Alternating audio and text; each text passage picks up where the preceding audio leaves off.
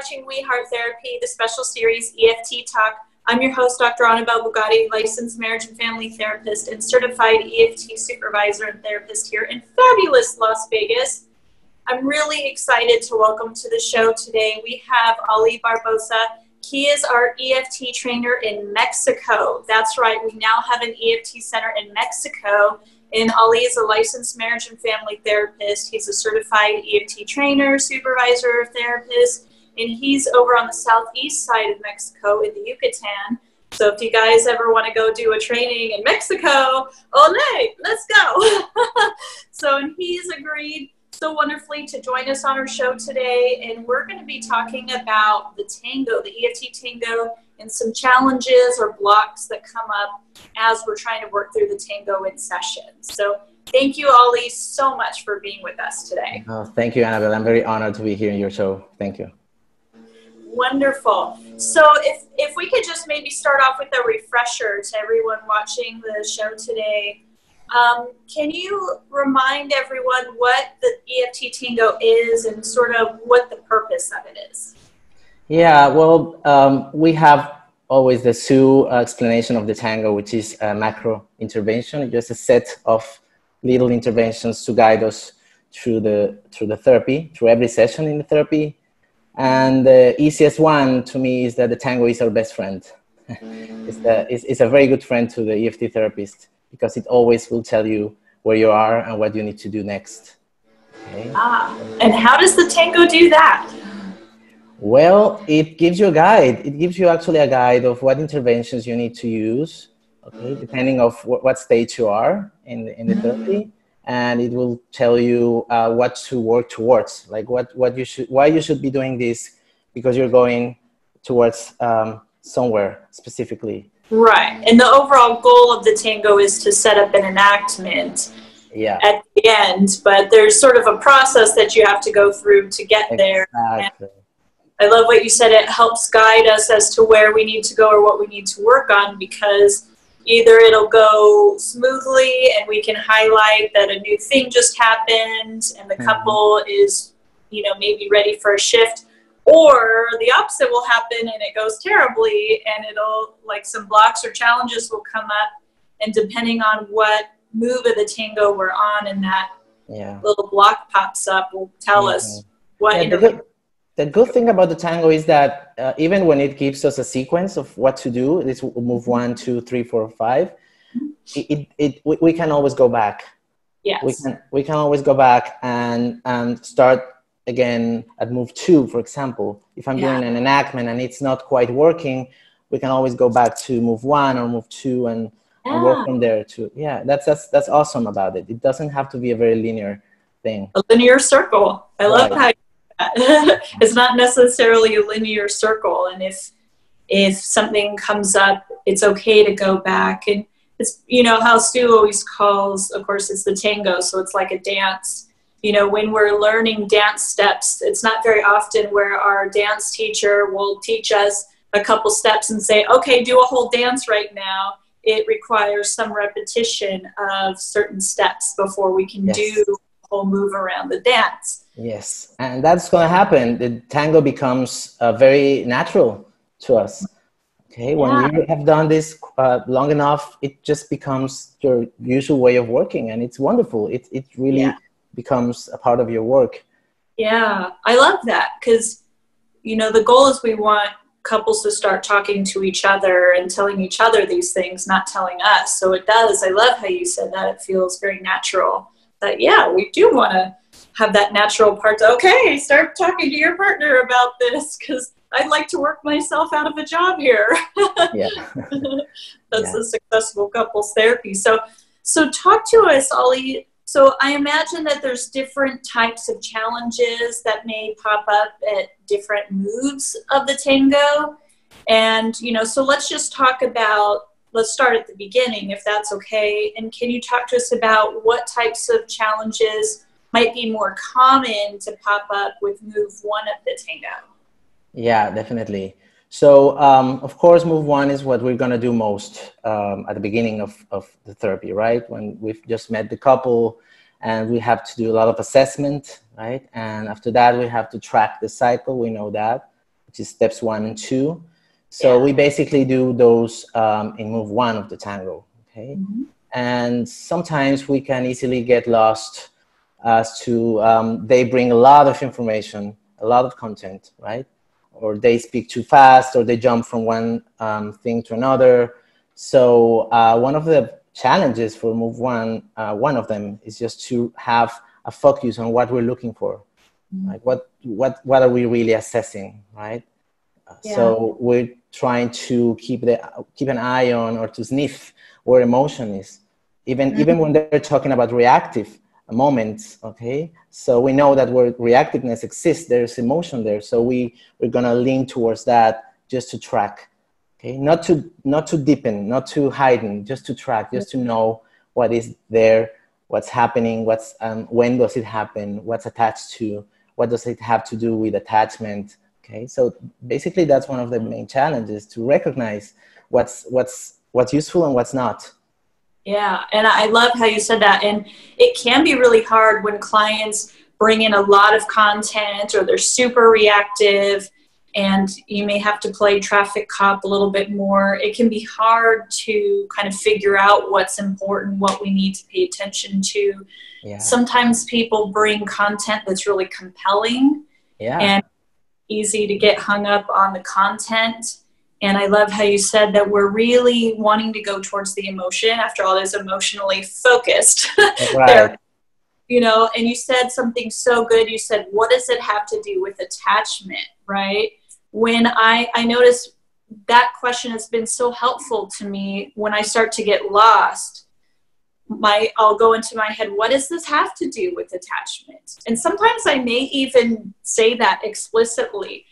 Like when I'm trying to track and figure out what I'm after and I feel like I'm getting lost, I may have to say, okay, I remember I asked you about this part and I got kind of lost in this story, and I'm trying to wonder what this story has to do with your relationship or your bond with your partner. Can you help me understand? And sometimes that even helps them come back on track and get us all back to, yes, that's the point. What does this have to do with attachment? That's a great idea. I'm going to borrow it. That's great that you do that. Yeah, definitely. So how do we stay on track? How do we know in move 1 of the tango how to stay with the emotion and not go too deep? Because I do know a lot of us have, you know, I think kind of older versions of teaching EFT, we were so anxious to move past the reactivity, right, into ability, and the clients weren't ready for that. They were needing us to attune to their reactivity. But when they're bringing so much content, it can be so hard to figure out, like, where do I start? What am I, how do I even sort through the mess that's right here? Yeah, that can be a challenge, definitely, because it just pulls us in. Emotion can pull us in, and we would want to go for the big moments, right? The big deepening moments. But yeah, as you just said, they're not ready for that yet. So the most useful thing to do in move 1 is to reflect the most evident thing in the room, which is the behavior, the moves in the dance they have, right? Like what they do and what's the attachment intent of that, right? So we're trying to listen to what they're saying, not get caught up in the content, but we're also looking at what each of them is doing, okay? Of course, we need to identify who's pursuing and who seems to be defending and withdrawing, but we're actually trying to see what this person is doing in the room, or what he or she's saying that they do outside of the room is related to the attachment. So learning how to identify and to reflect on the moves, like, okay, you seem to be talking about this thing that happened the other day during the week, like your husband wasn't there on time, right? And I can hear you even right now giving me many examples of how this affects you, how this has been bad for you, right? It's almost as maybe this is what you do when you need your partner to know what's your struggle, right, in this relationship, when you cannot you know, when you cannot find him, when you cannot meet him in the ways you want, like I may start reflecting the moves and the possible intent, the attachment intent right there. I love that. That's brilliant. So it sounds like what I think I kind of hear you saying, Ali, is that we're almost kind of making clear the function of their behaviors and how that behavior functions to either try to get them closer to their partner or maybe protect them in some way. But we're really just kind of mapping what it is that they do and how that matches with their goal or their intention. Right. Right now, in my early days, that it wasn't that way, but right now I would never go deeper into an emotion when I haven't fully understand the exquisite logic behind it.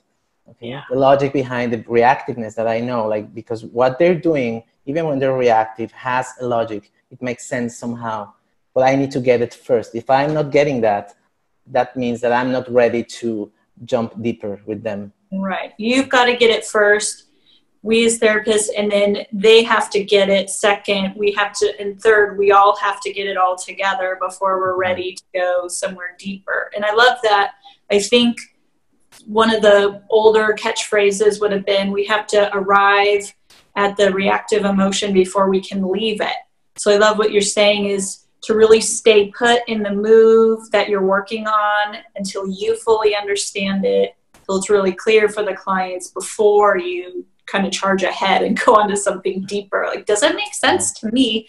And are we all in on this understanding together? Yeah, yeah, and definitely they appreciate leaning into anger, especially. That happens to me in the office. Let's make room to understand your anger, right? Not go to the pain. We know the pain is there. We may reflect that there's also pain there, but the main character remains the anger. So let's understand what the anger is saying, and that's very they appreciate it too much. Okay, yeah, and I think that in and of itself has been really challenging for therapists, is to be able to make space for anger, because anger can activate our threat cues, right?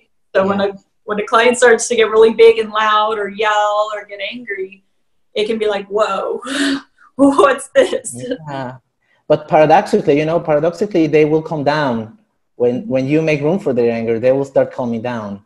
Yeah, because their anger is really trying to get something heard and understood. And when you can lean in and hear and understand, I love, as you said, the message of their anger, then it will start to shift and calm down. Yeah. That's so lovely. So move one, it sounds like you're saying the challenges can be, for the therapist, just trying to understand what makes sense of what we see in front of us. And you're saying to really talk about what we see most obviously, which is the behaviors, and make clear the function of the behaviors and how that functions in the relationship to either, to impact the attachment in the relationship. I love how you said, what's that got to do with attachment, right? Yeah. And and it can also be a challenge for the couples too, because especially if they've waited a really long time to get therapy, so stuff has built up, they can feel very adamant about wanting to share their stories or, but I found it to organize it and make clear the function. And as you said, you kind of when you talk about what it has to do with attachment, like the example you mentioned, when you can't find your husband or get close to him or, feel like he's there with you, this is the strategy you use. In a way, it helps them, you kind of summarize the core of everything they're fighting for. And then it doesn't feel like I need to fight for that content so hard because you just totally got it. Right. Another good thing to remember about move one, and that's especially important, is as the therapy progresses in stage one, it is very, very useful to have a very focused move one at the beginning of the session. Okay? Most of my trainees tell me, or supervisors tell me, should I extend the length of the session? Because when I get to those emotions to enact, it's too late. The session is almost over. So I never get to move three, okay, in the tango. And that's also good to remember. You don't need a longer session. You need a better move one. Okay, you need to focus right at the beginning of the session, right? Just a quick checkup, like how are you today, and can we go back to your cycle? Okay, you know, last week we were talking about how you get triggered when this happens, and then you get triggered by this, and then we go right there, because that will give us enough time to keep working with the tango for the rest of the session. Maybe do 2 tangos. I don't know, but I love that. You're saying you don't necessarily need a longer session. You need a more focused step one, which is so helpful. I think that was something I didn't learn so well until more recently, how much move one really kind of sets the tone, it sets the structure, it sets the focus. And if we don't establish that clear focus, and like you said, coming in having a very clear move one, really helps establish for you, the therapist and the clients, this is what we're working on in this session. Yeah. That's so good. I love that. So being able to have that now move two, what is move two at the tango?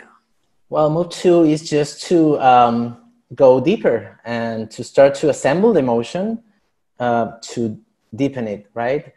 The first thing we need to understand or maybe remember about emotion is that we need to know our basic 6 emotions, okay?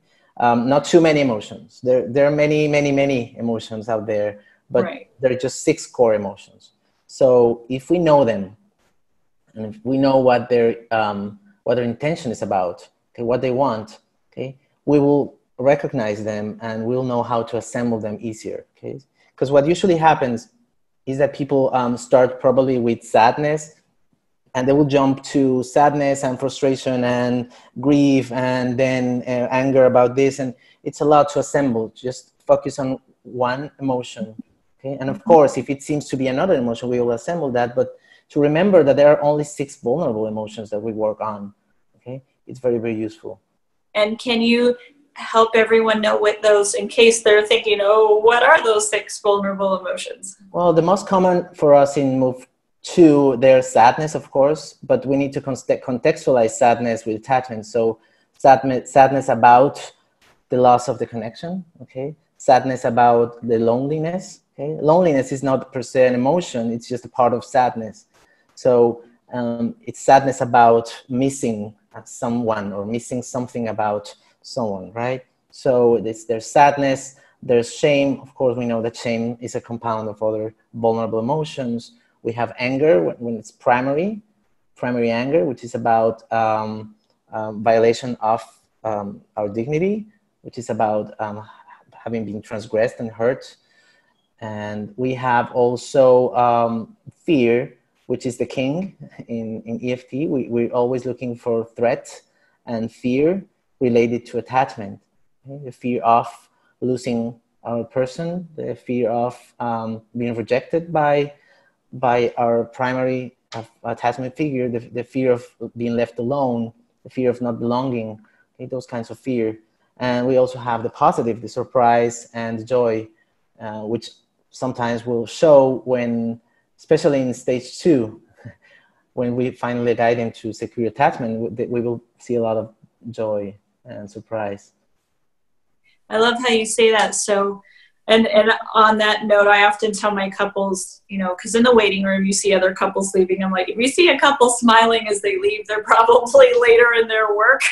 You know, it's not always possible to leave smiling. But, you know, I love how you talked about, you know, in move 2, you know, we're getting more of the reactive and primary emotions, but we're also with the primary emotions, not just like saying, oh, you're sad, oh, you're hurt. We're connecting it back to the relationship, which is your steps 3 and 4 in stage, right? Is understanding the primary and reframing it in terms of the attachment, relationship, and the cycle.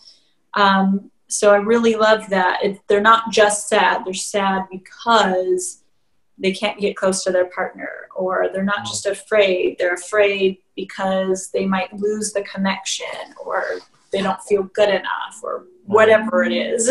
Right. Another thing to remember about those emotions is that each one of them is not a single thing. they have different components. They have elements.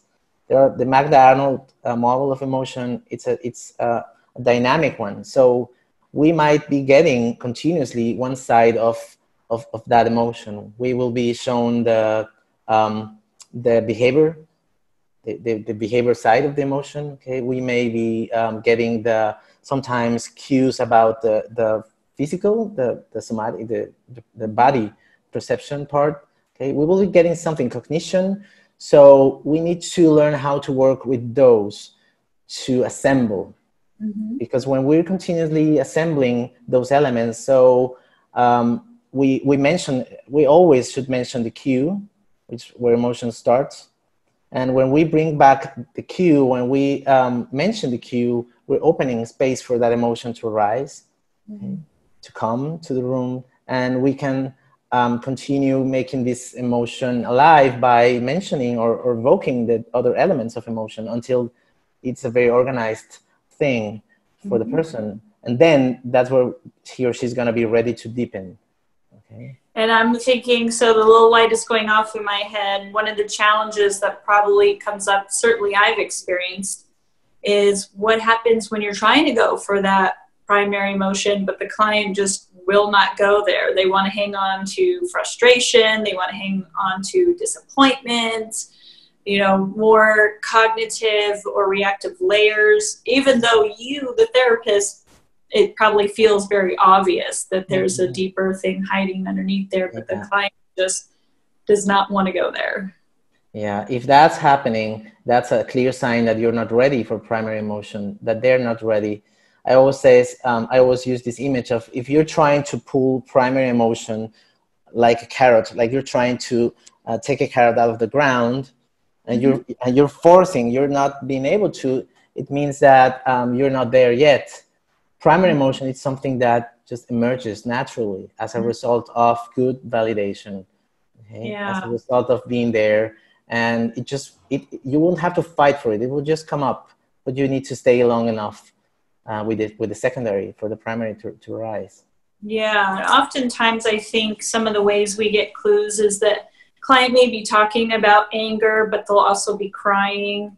Yeah. And I think one of the ways I can start to plant the seeds for primary is when you see, you know, kind of co-occurring emotions, to say, oh, it seems like a part of you is really angry, but then I see tears. Help me understand the tears. It seems like maybe this other part of you is hurt or sad.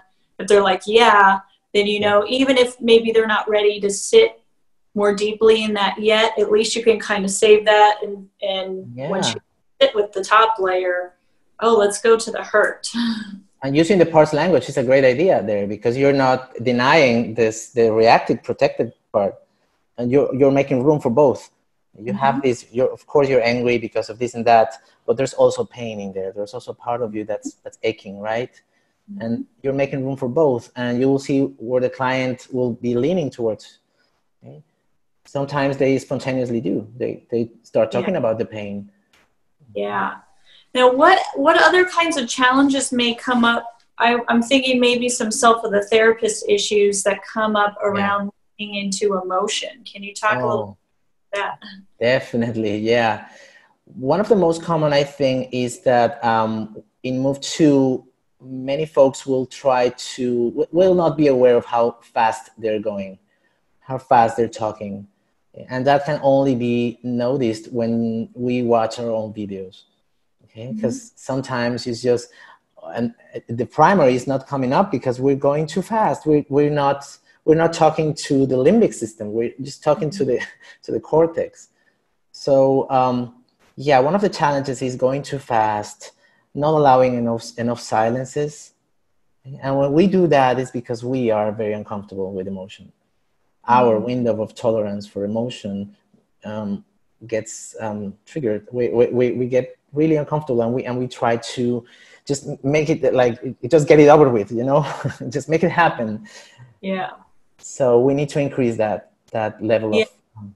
So you're saying sometimes, you know, being able to make more room for emotion, which sometimes can actually heighten and give that space so that we can go deeper and sit in it. But sometimes therapists, if they get triggered, their own fear of leaning into emotion, you know, kind of understanding what the therapist move is when I get triggered, if I get afraid of working with emotion, what's my move? Do I rush in and jump in on the silence and start filling it up with intellectual discussion, or, you know, do I maybe try to push the client into their primary emotion without making that?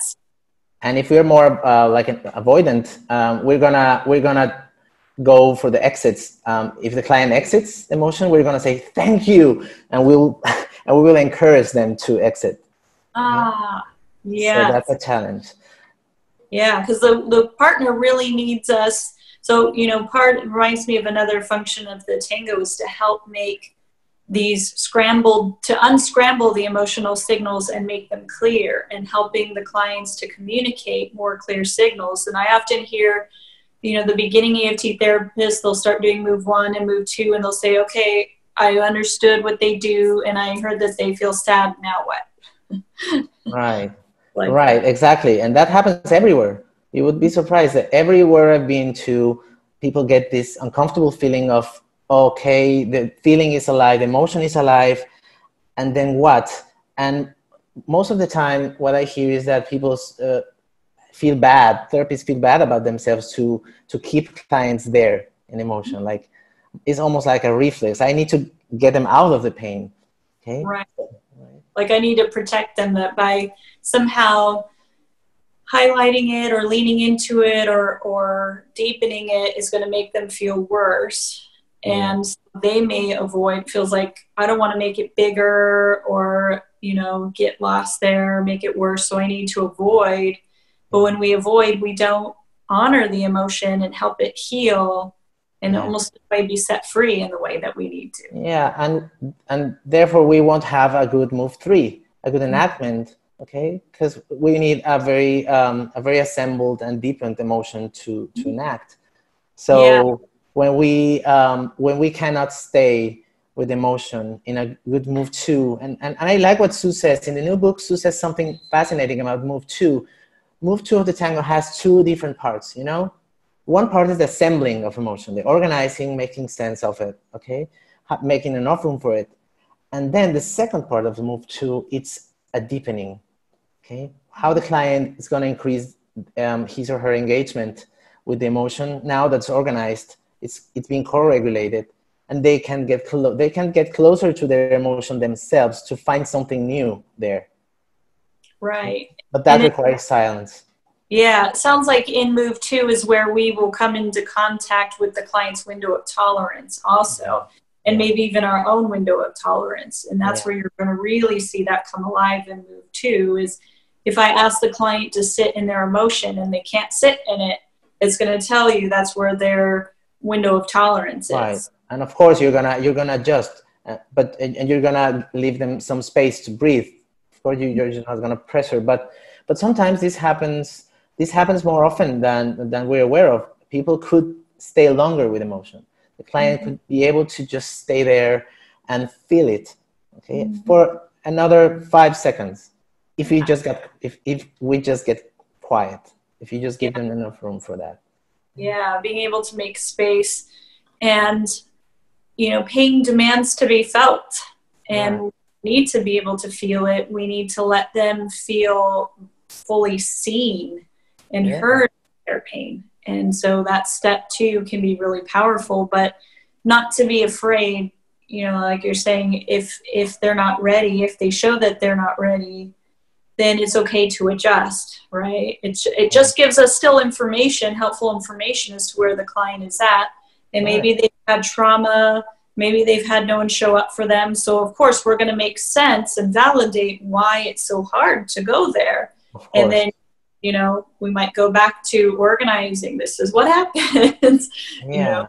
Yeah, and of course, depending on what stage you are working with, right? If you're in stage 2, you're going to allow more time for deepening, right? That's what's necessary. In stage 2, you're always assessing what this window of tolerance is.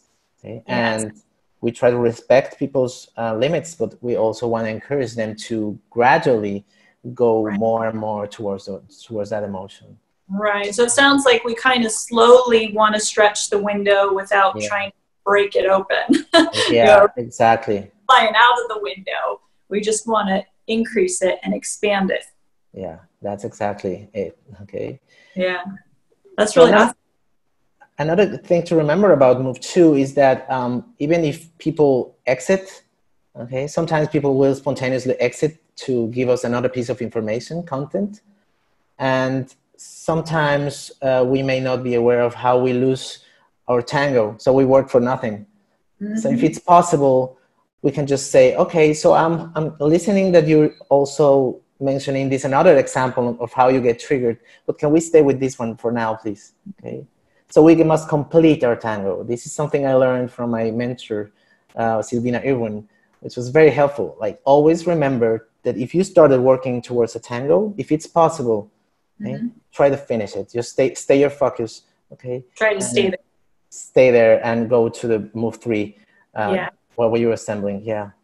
That's a great point. I notice sometimes when we even start to enter into that window of tolerance, and as clients maybe are feeling really understood for the first time, their tendency, they're feeling so safe that they want to bring in more and say, great, now that you're hearing me, I want you to hear all of my pains. Right, yeah, exactly, yeah. Yeah, so it can be like, something like, I get how, as this painful part gets touched, as we start to acknowledge this, that you want to bring in more examples of how this shows up in your relationship. And I appreciate that. And, would it be okay if we kind of stayed with this feeling that's attached to all these examples? That would be perfect. What you said is perfect. Yeah, of course. And that will allow us to work in a more focused and organized way. Mm-hmm. Because if not, and that was an old mistake of mine, we would be just always jumping into move 1 and 2, move 1 and 2, and we would be making fewer enactments. So yeah. And so move 3 is where we actually have them enacted, right? Yeah. So move 3 can be very tricky because one of two things will happen, right? Either it'll go really well, which is great, or they'll give that dreaded response when you say something like, can you turn and tell your partner about your sadness? Well, I've already told my partner. They already know, right? Yeah. There's that big block that comes up that says, oh, what do we do? Well, there are many things you can do. One of them, it's advised that we always check with the other partner, okay, what's happening in that side of the couch. Because, sometimes when people refuse to enact, a good percentage of the time, they're right to fear that enactment. I've learned that if I turn to the other one, and I haven't, I see they're upset. And that doesn't make it safe for the enactment to happen. So then they would be right not to enact, okay? So it's very, very advisable to always check before asking for an enactment. Just see on the other side what's happening. If that person is watching it, are they interested? Do they have that face they have when they're reactive? Okay? Yeah. And if the road is open, if it's safe, it's very useful to ask the enacting partner before they enact, can you take a look at your partner right now? What do you see in her face, for example? Okay, what do you see there? Okay, and most of the time they will realize that this might be different. They will have a safer experience. So that helps sometimes. Yeah, I love how you say that. So a lot of times they'll get afraid to share, and that fear has a good reason, right? Maybe they're looking at their partner and seeing that they're angry or they're upset, which is sending them the signal that this is not going to be well received. So that would be danger. But sometimes they just get afraid because, maybe their partner outside of session has been reactive. And even though their face is saying it's safe now, it's still scary. We're like asking them to jump off a high dive into the pool of emotion for the first time. Even though it may be safe, it's still scary. Yeah.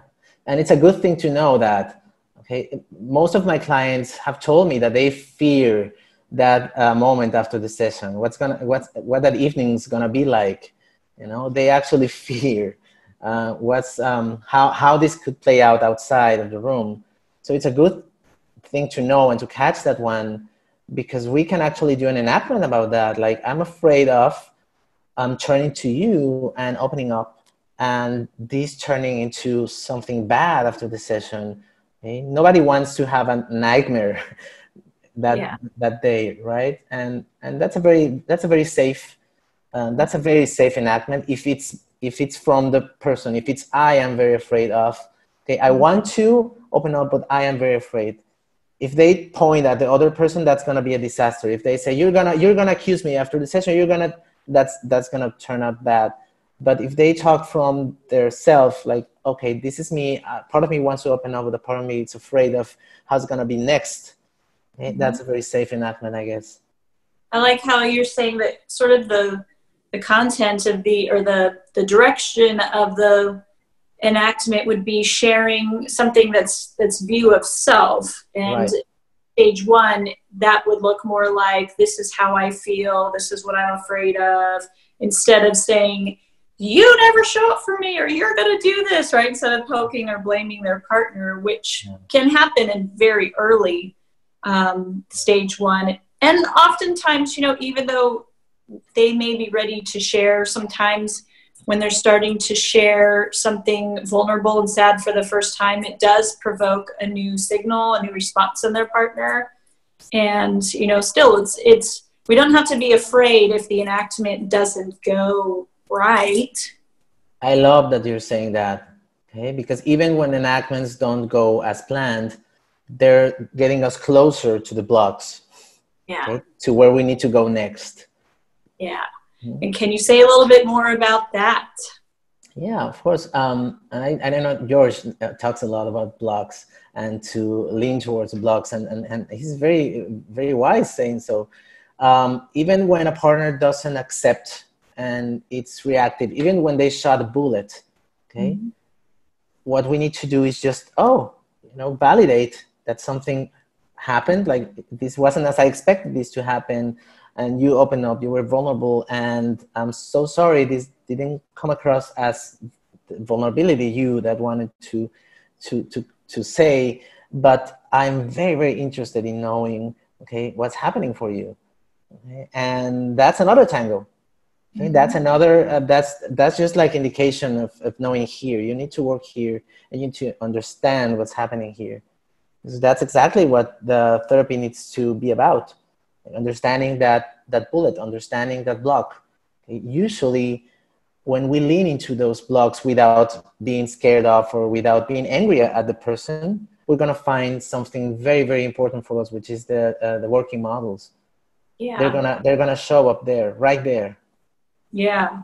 I love how you say that. So, you know, when a client shoots a bullet, this could either be the person doing the enactment that maybe you've just gotten them to turn and talk to you about their sadness, and you think it's going to go great, perfect, you're in your sadness, turn and share that with your partner, and instead of turning and sharing about their sadness that they just so eloquently told you about, they turn and they poke their partner, or they shoot them a bullet and make a you statement. And it's like, okay, that's information. Something just happened there. I noticed it was easy to tell me about your sadness, but it wasn't so easy to tell your partner. Something happened there, right? Yeah. Or the other could happen is they do share their, you know, we'll just use sadness as an example. They share their sadness, but I like how you said that working model is it might trigger something in their partner. A lot of times what I hear is they feel bad. They feel like the bad guy. Some reactive form of shame starts to pop up that causes them to kind of like push away from the sadness. And so that's information too, right? It tells us what's there and what we need to focus on. It's very valuable information. You're going to need those. You're going to need the working models to stage 2. So it's very valuable to be able to just jump into them and understand them and how they work, how they guide perception. It's a very useful thing to do. Yeah, and so move 3 is the actual share, is the actual enactment. And so, you know, if there's a block there on either side, that's still great. It's still going to tell us. Move 4 is kind of where we process, this is what just happened. I asked you to share. This is what came up, or, you know, whatever. And then what is move? There's a move 5, right? What is move 5 of the Tango?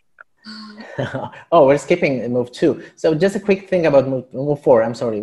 Just a quick thing about that. Something I've learned from one of my mentors is when we're in stage 1, and we're in stage 1, when we're processing the enactment, we want to make the processing as close as possible. Okay? Maybe the open question, and what was this like for you to hear, might be too risky sometimes, especially at the beginning. So we basically can ask them a question, a guided kind of question. Okay, like, how did you like this? Or do you prefer this kind of, did you prefer this when your partner turns to you and be as vulnerable as he was, or the usual way? We can process in a way that will give us an obvious response, like, yes, of course, I prefer this, or yes, I like this, okay? And even when they shot a bullet, and even if they say something else, you can use parts.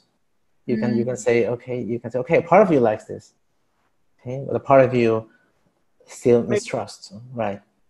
So yeah. Yeah. I like how you're saying, well, and if it doesn't go well, I feel like it, you know, move 4 will be a little bit quicker as we start to move back to move 1, processing what just happened, can tie right back into another round. Exactly. And if it went well, you know, then I kind of use that move 4 as a way to deepen the experience, this good thing that just happened, you know, and deepening also sometimes not necessarily so psychoeducation, but just letting couples know when they're getting it right, you know, when they're starting to be more emotionally vulnerable and intimate with each other. I'll say, here it is right here. You just did it. Right. Yeah. And sometimes that's a flexibility of the tango. As you said, we could go, if we have enough time in the session, we can start another tango without doing the move 5 until the end. Okay, we will do that until the end. Or we would stay in move 4 and just allow them to savor the new experience, to really take it in. I love that. Savor. That's beautiful. That's a perfect word. And sometimes I might actually use that to kind of go back to 3 and do another enactment where this was so beautiful. I could hear you more clearly. I finally got a clear signal of your hurt, and I wanted to hold you and comfort you. Oh, great. Could you turn and tell that to your partner? Exactly. We want to do those when there's that chance, we want to do that enactment back. Okay, we can go, that's the flexibility of the tango. So you are already move 4 and you can go back to move 3 with this other person, okay, and make them enact something simple, something very simple, nothing that opens up too much, especially if you're towards the end of the session. Something simple, something that's in response of what's been shared, okay, and something as, oh, thank you for showing me something new, or, oh, I appreciate that you took that risk with me, okay, or let me tell you, it's not how you feel it, I actually do care in those moments. So it's a very simple thing, not allowing too much of it, because if not, it's gonna open up things that you're not gonna have time to take care of, but it's always very special when that happens. Yeah, I love that. And I just love that you use the word savor. That's such a good word to describe that. It's like when it goes really well and smooth, you know, clients need those corrective emotional experiences, and we want to really encode that into their limbic system, right? We don't only want their limbic system experiencing the deep hurtful parts, but we want their limbic system to deeply feel the good parts. Like, this is what success with your partner feels like in emotion. Yeah. Savor in it, relish it. And you know, something that I've also learned over the years, when they spontaneously touch after an enactment, you know, if this is working well, even when they're enacting, the partner is maybe touching their hair, or maybe just playing with their finger in, you know, something very tentative, something very sweet, and taking their attention to that in move 4. Okay, like, did you know this? okay? Your partner's hand touching your shoulder, or maybe he was taking your hand with both of his hands. Like, do you notice that? Like, how does that feel? Okay? Maybe making it more sensorial. Okay? That's a very nice thing to do too for them. Beautiful. I love that. And then my brain instantly goes to, I've noticed stage 4 is where you can start to see the cycle come up alive again, especially on traumatized clients, where even though they may be getting the very thing they've been asking for, part of them doesn't know how to trust it or take it in. And so they might go right back into reacting like, yeah, you know, and they may turn and fire a bullet like, oh, you're doing this now, but why couldn't you do this a bunch of times before? So, you know, even after you've had a successful enactment, the cycle can still pop up. The clients can still get reactive. And if it's the end of session, your move 5 is where you're kind of summarizing, and we used to call it tying a bow. Like, look at this cool thing that you just did. Sometimes that bow has to look more like a tourniquet, right? Where we don't, you know, now they've got a little bit of an open bleed, but we're at the end. So we've just got to tie it off so that they're not open bleeding as they walk out the door, but we can't, you know, really go in and fix those. I love that you say that, because it's real for all of us. We're gonna have sessions that will end on a sad note, okay? And it's very normal. It's not the therapist's fault. It's part of the process. It's normal. We all get those. Okay? And sometimes we feel bad. We do. I like how you said we can kind of feel like it's our fault that I couldn't get them to end on a happy place. Right. This is a painful process, and as much as we would want them to leave our offices always very happy and connected, it's not possible, especially at the beginning. Okay? And when we're working in attachment injury, it's almost inevitable that they're gonna touch tender spots all the time. So it's very, very good what you're saying to do a tourniquet, and to even say, oh, I'm feeling sad because this session is ending this way. I also notice how sad it is to do all this painful work and not being able to relieve some of that pain today. Okay? But we're on this together. We're gonna keep trying.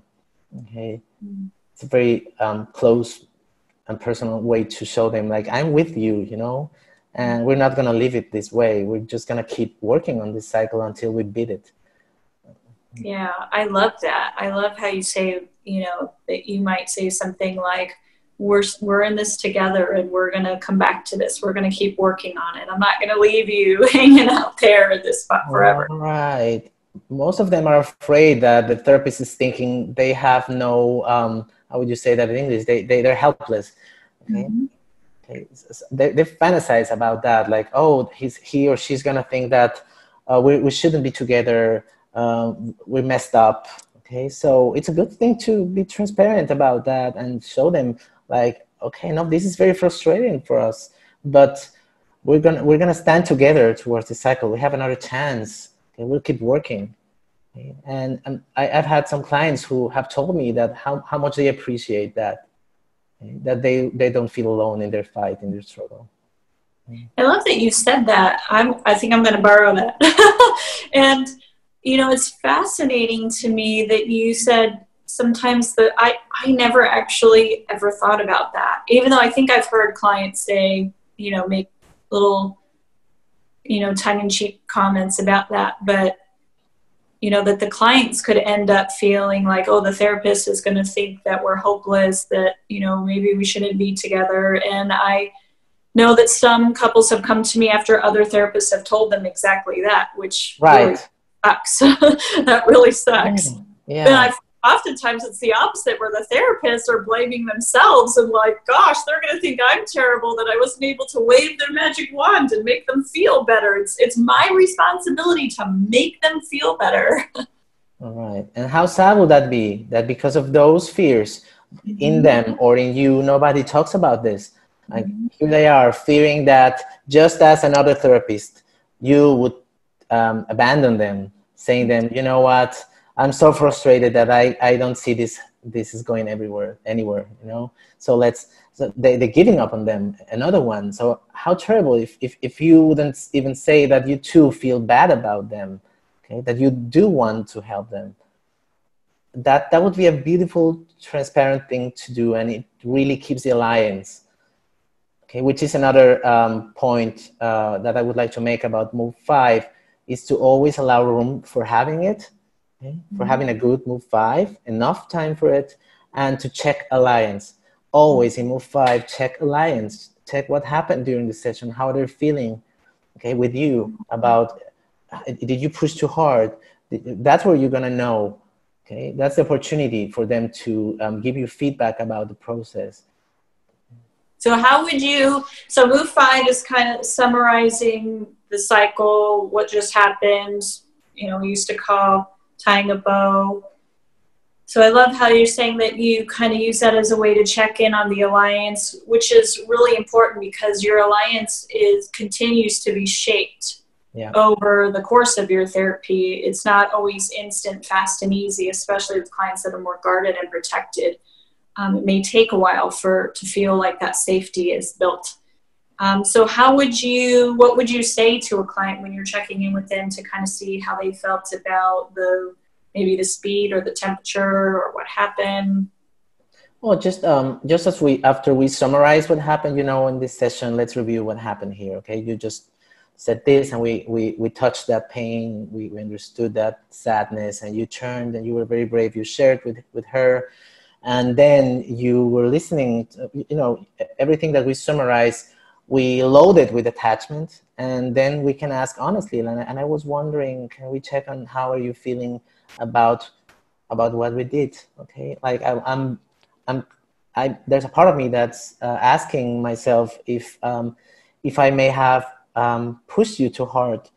Okay, when we stayed for that, we stayed longer this session. Okay, I made you stay in that pain, and I noticed that you struggled, okay, that you wanted to exit, okay, but you stayed there.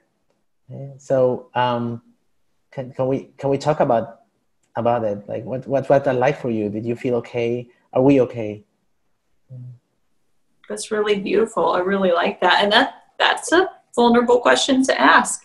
It puts a therapist in a spot where they can be like, that was too much. And sometimes we do. I mean, if we're really attuning, we will probably get some sort of a sense that they're struggling. But I love that it achieves a purpose of just checking in on that alliance, of, you know, helping them to feel active in the process and have some agency over, yeah, I did struggle and maybe I felt a little pushed too hard, you know. And then you may say, you know, if it feels like it gets there again, you know, do you feel like you could let me know, hey, this is too much, too heavy right now? The bigger risk is not noticing that one of them felt rejected, or that one of them felt misunderstood, left out. Okay, and that's where you check it. If you check next session, it's too late. Yeah. So that same session, it becomes a question that's easier to make over the process, but it's an important question to make. Yeah, that's really great. So it really just helps you stay on top of the alliance and keep that in the forefront and make sure that you know, you're just continuing to check on that and build that safety. I love that. I never even thought of doing that during move 5. Yeah, that's how I see the tango. The tango has room for everything. I love it. Yeah, I love it. So, you know, what we really covered today, guys, was just the ways in which the tango may go good. And if it goes good, great. Kind of steep them, help them savor it, as Ali said, you know. And if it doesn't go so good, that's fine too. And there's still loaded information in there that will pop up if it doesn't go well, that will tell you what you need to focus on, what you need to do more of, or unpack some more, or make more sense of. And, you know, 2 of the things that may come up are either blocks in the client or blocks in the therapist, or both could happen at the same time. So being able to check in with them, being able to check in with yourself about, you know, where am I with working with emotion, what happens for me and my moves, and helping you kind of do your own tango with yourself. What do I do when I get triggered? You know, your own move one. And also using that step 5 to really check in on the alliance. It was so beautiful. Just perfect. That was great. That was fun. Ollie, if folks want to find you, if they want to attend a training in Mexico, or they want to have you come to the US and do a training in their area, how can they find you? Well, I mostly train in Latin America. So if they ever want to come to our land, and they're welcome, they can find me at Ali Barbosa at EFTmexico.com. And there's also the webpage, EFTmexico.com. So that's where we set the event lists, and so they can reach me there. And sometimes I'll be in Atlanta this weekend with Michael Burnett, nice. helping him with a core skills training. I'm very excited about that. So excellent. And people can ask you to come to the US, and they can invite you to their area to do a training as well, right? If they have a trainer there, so they're most likely to turn to that trainer, and maybe that trainer invites me to join them. So we have these different areas. Yeah. So there's lots of areas that don't have trainers. So if that's the case, they can get in touch with you, and you'll communicate with them and figure out what's what. Exactly. Thank you. Awesome. Thank you for that. So EFTmexico.com. I'm going to put a link to Ollie's email and the EFT Mexico in the description for this video. So if you guys are watching on YouTube, and now EFT Talk is a podcast on We Heart Therapy, so you can also listen on the podcast apps. So thank you for making the show a success. Ollie, we just want to thank you so much for being with us on the show and bringing your expertise. No, thank you, Anabelle. I really like that you invited me to be here. Thank you. You're welcome. You're welcome. And guys, Mexico would be a fabulous place to go and take some EFT training. The Yucatan side, that's the side with Cancun and Tulum and some really cool stuff out there, the jungle of Mexico. And lots of beach and sun and warm climates to really unpack your learning in EFT, and Ollie is just fabulous. So make sure that you're interested, you go look him up, and make sure you join the new EFT group, the EFT resource group on Facebook. We will list more of these episodes and any resources from Ollie and other trainers that they offer, training videos, kind of a one-stop shop that you can find. And make sure that you guys hit subscribe, because more episodes are on the way.